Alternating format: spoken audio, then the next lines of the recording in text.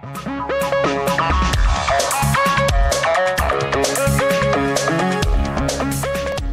I'm Ryan Crocker from the Windows Azure incubation team, and with me today I've got Wegner from Aditi Technologies. Hi, Wayne. Hey, Ryan. Thanks for having me. No problem. So, yeah, I'm from Aditi Technologies. I'm the CTO, so I get involved in all our technical strategy and a lot of the services that we end up providing to customers. Before I joined Aditi, I used to run technical evangelism for Windows Azure. Yeah.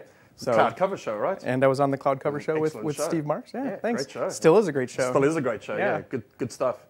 So for everyone who's interested in Windows Azure, I'd encourage you to check out the Channel 9 Cloud Cover Show. Some really good stuff bi-weekly, so it's pretty good. Yeah. So now that you're not running evangelism anymore, what are you doing at Aditi?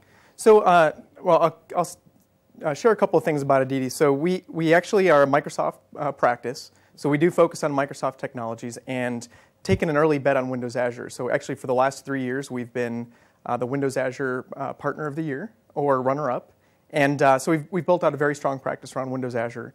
So we've made a big bet on platform as a service as a concept. And this is, I mean, it's one of the reasons why we're as excited about Windows Azure as we are. We've focused so much on it. And yeah, continue to do projects on it. That's excellent. So Windows Azure, you know, it constantly in a quick release cycle releases new features all the time. So what's new to the platform that really excites you? So this summer had a lot of big releases, everything from infrastructure as a service to the Windows Azure website capability, and even more recently, I think in the last 2 weeks, mobile services. Yeah. And so all of these things actually are pieces of the platform that we're looking to use. I think when you look at Windows Azure, there's like 3 different pillars. There's an openness to it, a flexibility, and then just it's solid. And I talked about this morning at the talk. And all these pieces add a degree of flexibility that make it more attractive for enterprises. It provides some more higher level services that ISVs as well as startups can start to tap into. And yeah, so we're just excited to start to leverage all these capabilities for our customer solutions. Yeah, you know, down here in New Zealand and Australia and this part of the world, we see massive uptake from ISVs and startups and, you know, web application companies and mobile game developers, you know, all running on Windows Azure. But the question that we always get asked is, what's the value proposition for an enterprise running in Windows Azure?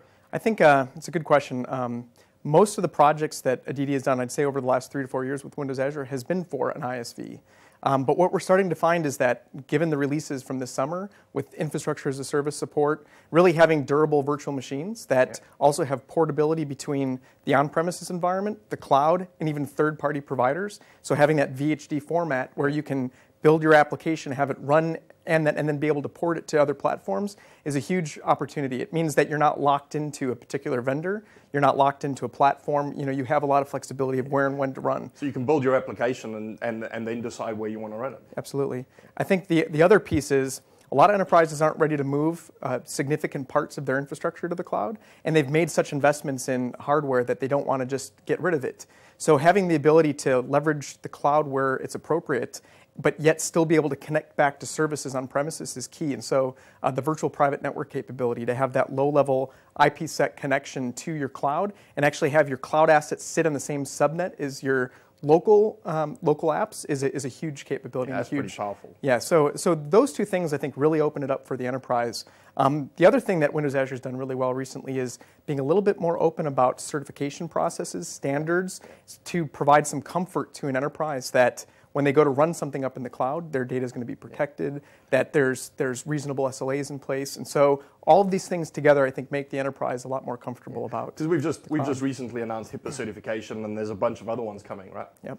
So that's good. The other thing is I think Microsoft's been very specific about what type of workloads they're looking to support. And I think coming out and saying, yes, SharePoint will be a first-class citizen and running in Windows Azure within virtual machines, and yes, Active Directory and SQL Server and BizTalk, I think those do a lot to make enterprises feel better about making a commitment to Windows Azure. So, well, great. It's been really, really good to have a chat, and I hope you enjoy New Zealand. Thanks, I am. And hope to get you back sometime soon. Yep, I'm happy to. Great. Thank you very much.